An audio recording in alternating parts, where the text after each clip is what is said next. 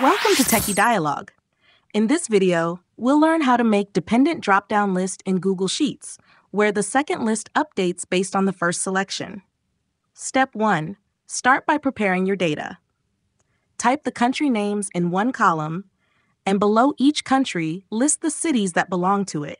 This structure is important because we'll reference it while building the drop-downs. Step 2. Now let's create the first drop-down to select the country. Click on the cell where you want the drop-down, go to the Data tab, then choose Data Validation. Pick Drop-down from Range and select the country names as the range. Step 3. After adding the drop-down, click OK and close the Data Validation box. You'll now see a drop-down in your selected cell where you can choose any country from the list. Step 4. To make the city drop-down depend on the selected country, we'll use the index and match functions together. First, click on an empty cell where the city list will appear. Now type the formula equals index, city range, match, selected country, country range, 0.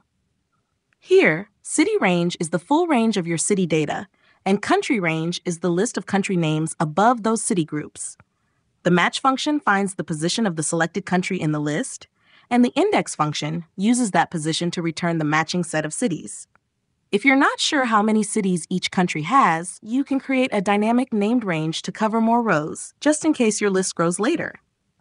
Step 5. Now, link this formula to a new dropdown using data validation again. Choose Dropdown from Range, then select the output range of the formula that returns the city list. This way, when you change the country, the cities update automatically. Thanks for watching. Don't forget to subscribe to Techie Dialogue for more easy-to-follow tutorials.